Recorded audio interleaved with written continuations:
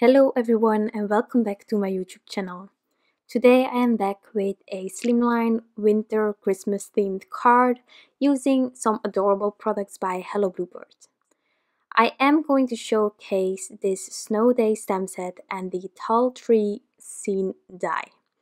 So first of all, starting with my image. So as you saw in the beginning, I am only going to use one image for this card, which is something that I really like doing from time to time when I am creating a slimline card in the vertical way, and then sort of try to also impress with the ink blending or the way my background is looking. So that's what I'm doing today. The coloring of these images I'm doing onto Transotype perfect coloring paper because I'm going to try to put some more thought into the shadows, and I will need to add a lot of layers to get the shadows where I want them to be. And I stamped out these images using Gina K Design Amalgam ink, which is the ink that I'm using all the time. It's an ink that is good for Copic markers, for alcohol markers in general, but also if you want to watercolor. So this way I avoid using the wrong ink, which I did when I started this hobby, so avoiding that.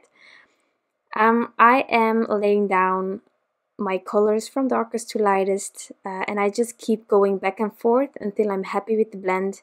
I must admit my two favorite dark brown markers, being the E47 and E57, are struggling from time to time. Something that I realized thanks to the help of the owners from Card Nouveau, who I messaged about it, was that if I have some sort of a syrupy feel onto my markers, which I sometimes have, I don't know why the caps are on there correctly. I have refills from those, so it's not that they can dry out. Or anything like that as well. So it's a mystery and I don't like it, and I was going to buy new ones,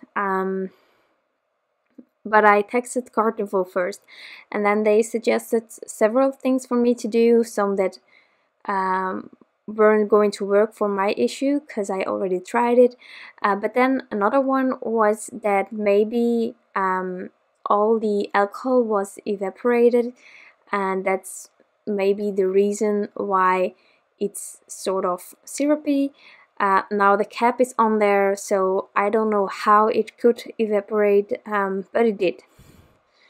I'm just going to keep it on that idea that they gave me, and as final resort I tried to actually use the refill of my colorless blender, and I poured it onto the tip of my marker, because the tip isn't ruined, it's just syrupy. So I put it on there, and then I rubbed it in with my fingers, and then I did it a second time, and I had the idea that the syrupy feel just went away. So I did that on the second marker as well, and then I just added some refill again. It's not that the point was cleared, like the color wasn't there anymore. That was not the case at all, but just to be sure, I refilled the marker as well at that certain point. That's something that truly helped me. Now I am doing the voiceover of this video quite a bit later than when I created this card. The syrupy feel returned. Not immediately, I think a week, 2 weeks after.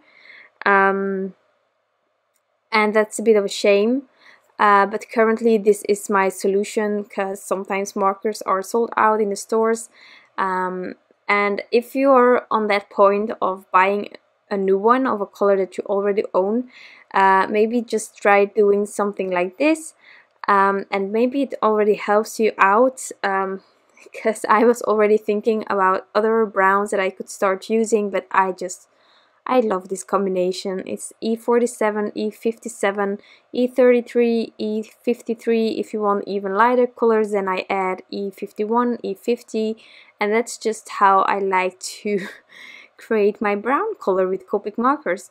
So I am glad that I found this solution just to help me out. There will be a certain point where I will buy a new marker because I cannot do this all the time or every 2 weeks or 3 weeks. So the big issue that is causing my marker to get syrupy isn't solved, but I can color with it if I need to. And that's maybe handy for you as well. So that's why I'm just saying this. Maybe it helps. So I'm already almost finished with my colors. So here I did some accessories in purple, and then I will also use a muted lovely blue for the scarves. And these images of course are matching. I don't know if you saw it, but actually I used exactly the same browns for both images. But I try to keep the dark brown of the hedgehog a bit lighter than the dark brown of the squirrel, and then the belly of the squirrel and face is a bit lighter than the one of the hedgehog. But those are details. So that's what I tried doing. I will also be Copic coloring my trees. So it took me quite a while to color everything for this card. And well, I am not going to show you the complete coloring of the trees. I will just show you one tree, how I did it, and then I just copied the same method for the rest of the trees. So, and then with these accessories, I always try to, I don't know why, you can go really colorful with markers, with your background, combining the two. For not a specific reason, I sort of often use the color of one of the accessories in my background. So that's also why I decided in the end to go for a purple sky, because it could just match with the purple in the accessories of these two critters, and I just loved it. So having all the coloring finished for these, I am going to cut it out using the matching dies, and then it's time to do the trees. So for the trees, actually, I just tried something out. I once did a watercolored tree background in the slimline card, and I liked it. And I just started with a few vertical stripes, and then I just went horizontal randomly. And then I blended it out a bit, and with that idea in mind, I also started on these trees. So now I don't need the vertical lines because there is a die cut piece for. And then I just added the E33. I am blending it out with E53. And then I decided that it was just a bit too harsh on the white trees, so I just colored the whole tree in using E50, I think. And well, then I went back and forth because of course you can sometimes push away the marker color when you add another one, so that's why I went over everything once more, and that's actually how I created these trees. You just see me doing the tracing of the lines to have it a bit darker, and I'm really sorry, my hair will be in the way quite often. You know, those baby hairs on the front of your head that aren't, yeah, you cannot tame them. They are just there, and they will be there every time, again and again. So here I'm just filling up that tree, and then I can darken the colors a bit more. So I'm just going over those stripes again. Also, the stripes aren't always similar. Some are shorter, some are longer. Sometimes there are two stripes on the same side. Sometimes it's just left, right, left, right. Just trying to be a bit random, but you know, trying to be random is one of the hardest things when you're making a card, because you want it to look effortless, but we all know how much time is going into creating a card, placing those sequins and the embellishments, and no. So I'm trying to create a natural tree. So I just went over those stripes again, and now I'm darkening the edge once more. And then I just still found that there was a huge, well, there was a lot of contrast. So I just started flicking with my sort of mid-tone onto the tree. Some bigger areas, then nothing, then again some bigger areas, and that's just what I did. Just trying to get it right. And actually I was quite happy with it, so I just did it for those other trees as well. Now I'm going to start on assembling all the elements that I need for the background. I've die cut the tall tree scene die once more to have 2 frames, and I just added them on top of each other. This will give me a little bit of dimension, not a lot. And then I trimmed out a panel slightly smaller than the frame, and I am going to create a purple sky. So I have a really dark purple and then a mid-tone and then a really light one. So I'm going from Dusty Concord to Seedless Preserves, and then I will end up with Victorian Velvet. That is sort of the idea. And while I am blending, I'm quite cautious about not going too low with my darkest color, and then once I have a complete vision of how the blending is going, I tend to go way lower with the darkest color because I know I can. But in the beginning, when you don't have everything blended and you don't have a complete vision of what the colors can do, I just try to be careful. And now you will see I'm going way lower. Like I'm doubling the amount of this dark purple, and then there will be a transition piece, then just the Seedless Preserves, then again transition, and then Victorian Velvet. And I think that these colors are just so powerful all together. I'm going to do a lot of splattering later on with some white gouache, but I truly had to get this background sort of perfect. But then again, if you add a lot of splatters, some mistakes, parts that aren't blended as well can be covered. And of course I have all these trees, they take a lot of space also. So if it wasn't perfectly blended, then I will cover it up. No issues. So I'm just adding these trees first. I don't want my frame to be splattered on, so I'm going to try to get everything onto this panel that I blended, all the elements for the background, and then I will splatter it, and then I will add the frame. So I temporarily adhered the frame to get everything in place, make it a bit easier for myself. And now, before I'm adding all the hills, these are snowy hills in my opinion, I'm just going to slightly ink blend a little bit of tumbled glass on the edges, just to give it a bit of shadow. There are different layers, so shadow is in order. Of course, you don't need to do that. If you see the snow, it can be white completely as well. And these tiny pieces are from in between the trees. If you don't want to add them, you don't need to, but I just thought that I would keep it as complete as possible. And now I'm also going to add those.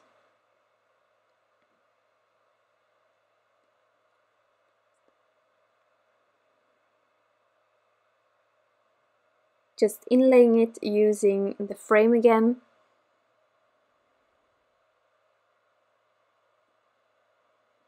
And I just love it when I do the voiceovers and I can see how the card is coming together, because as you know me, I'm not planning anything, so but you never know how it's going to turn out. And I love watching the edited video.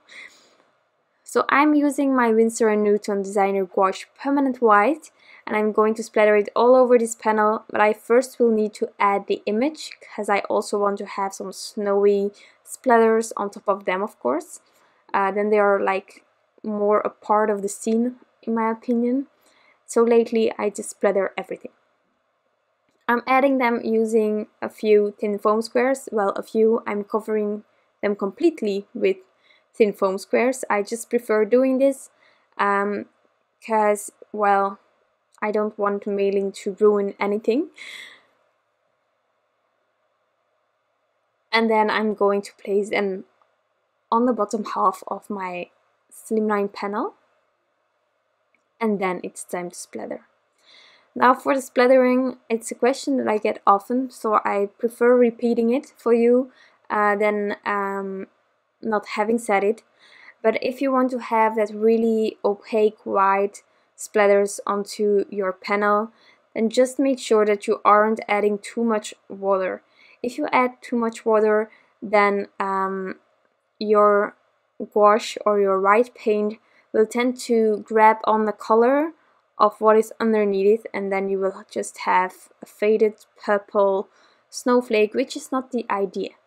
So just start with 1 drop of water, mix it all, try to splatter it. If it's not working, then add 1 extra drop, but don't add too much, because as soon as you add too much water, then you will have to use more gouache or more paint to get the consistency that you need. So just try to avoid that and start with small amounts of water, and then it will normally work out. I don't think you need necessarily this paint that I'm using. Maybe you have a perfect one at home, but you just added maybe a bit too much water. So I'm adding this panel onto a slimline card base, and then I still need to add some finishes and a sentiment. For the sentiment, I'm just going to white heat emboss this sentiment from the stem set itself, let it snow, and then I will use my Ranger Embossing Powder White Superfine Detail.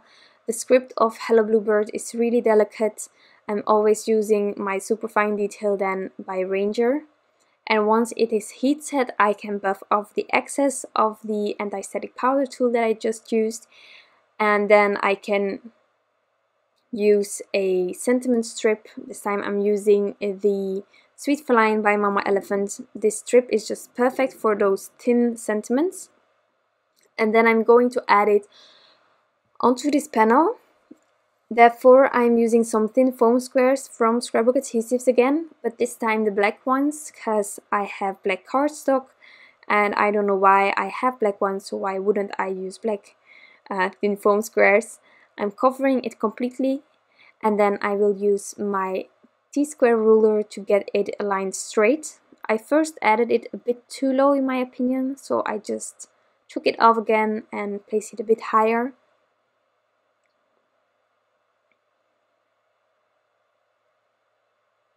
And then it's time to decorate.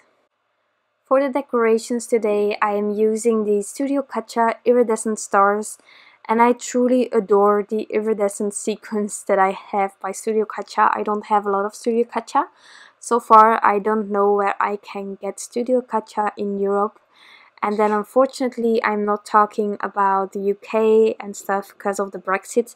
But that aside, if you know perhaps a shop that is selling it in Europe, then let me know in the comments, because I truly adore this brand and the sequence of it. So I would love to know where I can get it in Europe. So I'm just adding these using some liquid glue, and then I am going to finish off my critters using some Stardust Stickles. One of my favorite stickles. I only have 3 sorts of stickles, all sort of iridescent or shiny, just without any specific color. But truly these Stardust stickles are just gorgeous. And once they are added, I call this card finished. So I truly hope that you enjoyed the making of this card, and of course the video, the end result and stuff. If you have any questions, you know where to find me. Just leave a comment down below and I will get back to you as soon as possible. I really want to thank you all for watching this video and sticking around. I hope that you have a wonderful day left, and I will be back soon with some new crafty inspiration. Bye!